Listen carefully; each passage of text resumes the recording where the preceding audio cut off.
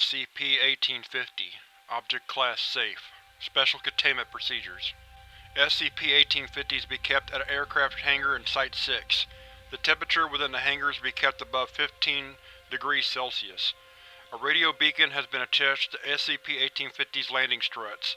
The beacon's battery levels and proper function must be confirmed before SCP-1850 leaves its hangar for any reason.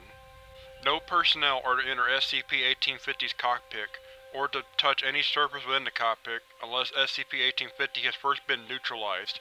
Tranquilizers are to be administered by injecting its food with 80 mg of diazepam, warming the food to 30 degrees Celsius, introducing it to SCP-1850's cockpit, and then waiting until the food has been consumed. An 80 mg dose of diazepam tranquilizes SCP-1850 for approximately 90 minutes. Tranquilizers are not to be administered more often than once every 10 days. Once every 3 days, SCP-1850 is to be fed 65 kg of mice, rats, rabbits, chickens, and pigeons, pre-killed and warmed to 30 degrees Celsius. 3 grams of veterinary-grade chondroitin sulfate and 15 grams of veterinary-grade glucosamine sulfate are to be included in SCP-1850's food during each feeding. Foundation veterinarians have recommended that, for the sake of its physical health, SCP-1850s be allowed to leave its hangar once every 5 days to engage in tethered flight. The tether is to be made of reinforced steel cable and is not to exceed 150 meters in length. See Document 1850-NL4 for tether specifications. The tether is to be attached before SCP-1850 leaves its hangar. During its flight, SCP-1850 is to be accompanied by 2 Foundation light aircraft. Tethered flight sessions are not to exceed 40 minutes in duration. SCP-1850's fuselage and external components are to be hand-washed after each flight session. Description: SCP-1850 is an anomalous organism in the exact shape of a full-size 1917 Sopwith Triplane aircraft. It is composed entirely of living tissue. DNA analysis of samples indicate that it is avian and male, and of an unknown species of the genus Accipiter. Featherless epidermal tissue covers the fuselage, and the airplane infrastructure, struts, etc. is made of reinforced bone. However, there do not appear to be any other particular correspondence between aircraft structure and avian anatomy. See Document 1850-Y23 for detailed analysis of SCP-1850's internal anatomy.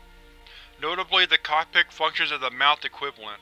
Whenever an object with a mass greater than approximately 8 kg and an overall temperature greater than approximately 30 degrees Celsius touches any surface within the cockpit, the pilot's seat and safety harness animate, restrain the object, and tear it into small pieces while secreting a mixture of digestive enzymes and gastric acid. The resulting slurry is absorbed through all surfaces in the cockpit. 24 to 36 hours after SCP-1850 feeds, its machine gun will activate and fire several rounds of ammunition. This ammunition is formed entirely of guano, moving at approximately 8 meters per second, and as such is not considered a significant hazard to personnel.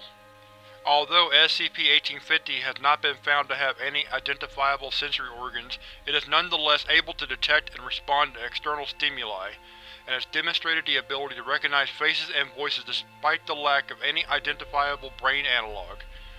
It has also demonstrated the ability to aim its machine gun at specific personnel.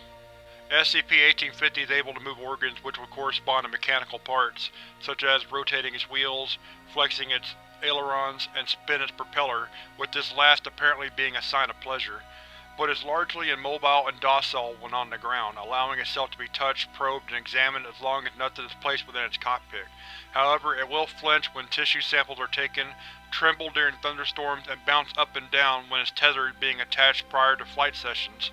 Subject is able to regenerate tissue removed during sampling. Isotopic labeling experiments with subject's food confirm that mass is being conserved and no ectoentropic phenomena are involved. In the 33 years since SCP-1850 entered Foundation custody, the rate at which its tissue regenerates has decreased by approximately 10%. See Document 1850-74-E for detailed statistical analysis. This is believed to be a natural result of the aging process. As further evidence supporting this hypothesis, radiographic imaging of SCP-1850 has revealed the onset of osteoarthritis.